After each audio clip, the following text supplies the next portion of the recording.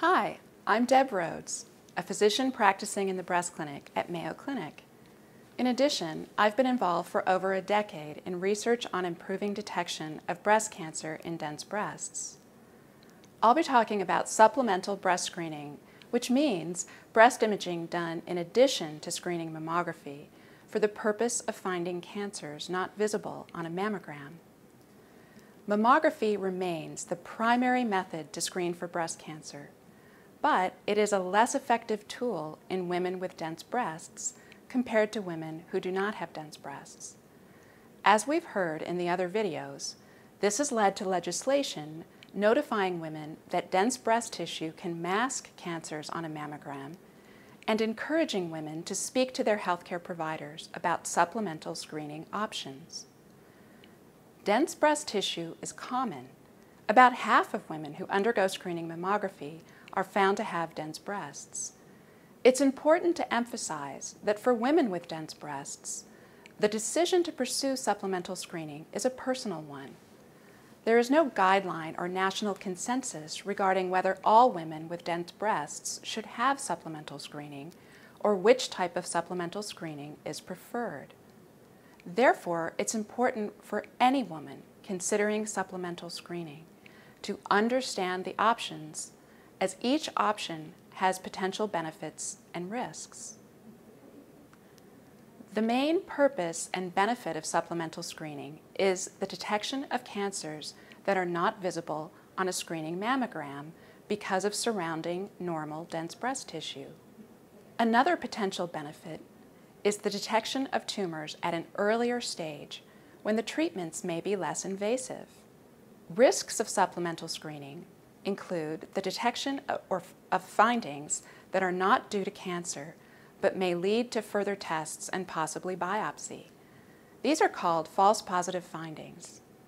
Another risk is the potential for overdiagnosis, which means detecting cancers that do not require treatment because they wouldn't go on to cause harm. Lastly, there's the factor of cost. Some insurance plans don't cover supplemental screening, so it's always important to check with your insurance carrier about coverage. The options for supplemental screening include magnetic resonance imaging, or MRI, ultrasound, tomosynthesis, and molecular breast imaging, or MBI. Let's begin with MRI. MRI is the imaging test that finds the most cancers. It is recommended for screening in women who are at high risk for breast cancer, including women with a strong family history of breast cancer and women who carry a genetic mutation that increases their risk for breast cancer. If you have these risk factors that place you at high risk, or if you are unsure, it is best to talk to your healthcare provider about whether you qualify for screening MRI. Because of the cost and complexity of MRI, it is not routinely used for screening in women without these risk factors. Breast ultrasound has been around for decades, but until recently it was used only as a diagnostic tool. In other words, to evaluate abnormal findings on a mammogram or breast exam. More recently, it has been evaluated as a tool for screening the entire breast. It can be done either using a handheld ultrasound performed by a technologist or a physician, or using an automated device known as Automated Breast Ultrasound Screening, or ABUS. Tomosynthesis is a three-dimensional form of mammography that looks and feels similar to having a mammogram. Molecular breast imaging, or MBI, is a tool that was developed at Mayo Clinic. MBI is different from mammography in that instead of providing a picture of how the anatomy of your breast tissue looks, it provides information on the functional behavior of those breast tissues.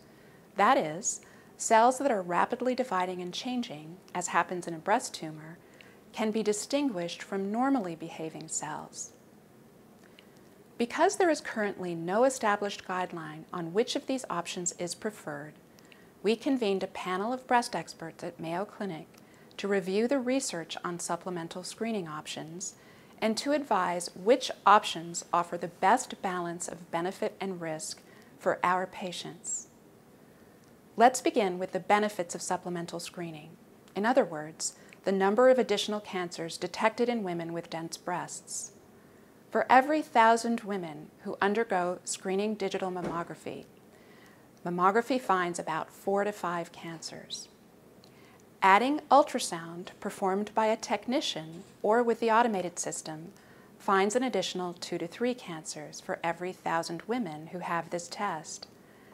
Adding tomosynthesis finds an additional 1 to 2. Adding MBI finds an additional 8 to 9.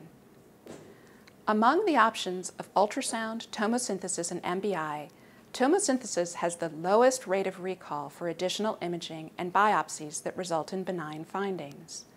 For every 1,000 women who undergo screening ultrasound, about 64 to 73 will undergo biopsy that does not demonstrate cancer, compared to 21 for MBI and only 1 to 2 for tomosynthesis.